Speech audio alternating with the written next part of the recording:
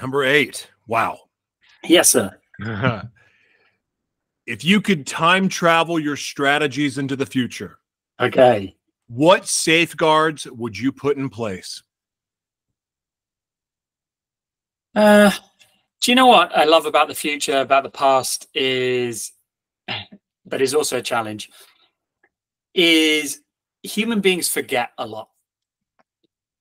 Yeah, we forget what great and we're arrogant, right? We forget what great ideas people had in the past, and we kind of belittle them and say, well, we're cleverer now.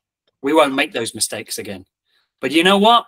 We're not that much cleverer, and we do make those mistakes over and over again.